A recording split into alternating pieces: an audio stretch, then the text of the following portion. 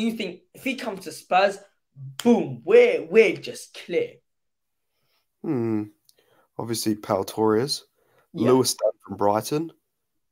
Okay. He's very good. He's very, very good. If we could get Maguire on the free, I'd take him. Yeah. He's far better than Dyer. Far better. Mate.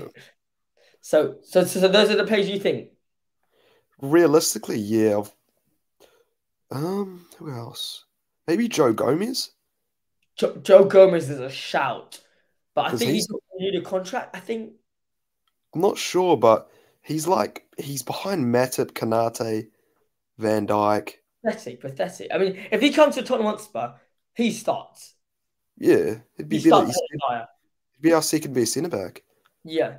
It's interesting because someone who I have on my radar throughout the whole um year is it has been it's unrealistic signing, but I'm saying if he comes and joins Tottenham Hotspur, he'll be it was two players. If they come and join Tottenham Hotspur, they'll be absolutely insane. Number one is the use of Trent Alexander-Arnold in that Liverpool side is just pathetic.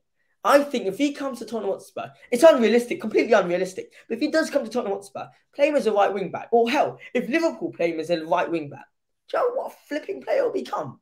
Hakimi. If he comes to Spurs, wow, that would be insane.